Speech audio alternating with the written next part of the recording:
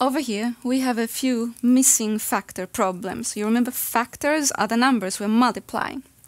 So what number goes here? How many times 3 makes 24?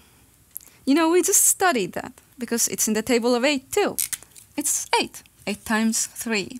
How many times 4 makes 24? You remember your 4s? It's not 5. No, 5 times 4 is 20. It is 6. How many times 2 makes 24? This has to do with doubling, okay? 2 times what number? 12. How about these? Can you solve these? How many times 5 makes 60? 10 times 5 would make 50. It's more than that. It's 12. How many times 6 makes 36? That's the one that rhymes, do you remember? 6 times 6 equals 36. And then this one. Mathematics saying it has a rhyme too. Yep, this one has a rhyme too, remember? 5, 6, 7, 8. 56 is 7 times 8.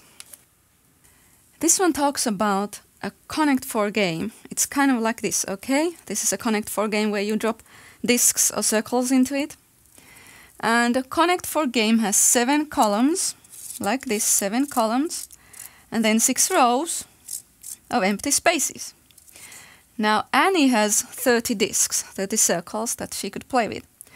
How many rows could she fill with them? How many rows in this game could she fill with her 30 discs? There are 30 discs, and if she starts filling the rows, row, row, row, as you can see, one row takes how many discs? It takes 7 discs. So 7 here, another 7 makes 14, another 7 makes 21, and over here 28 if she's filling them, and then 29, 30. So how many could she fill? I'm sure you saw the answer, 4 rows. 4 times 7 equals 28. And then there was 2 discs for the next row. Lastly, look, Matthew. Ready to do puzzles. There's 2 unknowns in this puzzle, 2 unknown numbers. A triangle is one number, some number, and then this circle. Then this square is another number. So what 2 numbers? You multiply them, you get 30, and you add them, you get 13. Guess and check. Yep. Matt is telling me that 6 and 5 is not gonna work. 6 times 5 equals 30. But 6 plus 5 does not make 13. So what else could you multiply? 2 numbers. They give you 30. You add them, you get 13. Okay, I'll tell you, it is 3 and 10. Right? Now how about the other one? Try solve it yourself, real quick. Or pause the video and take your time.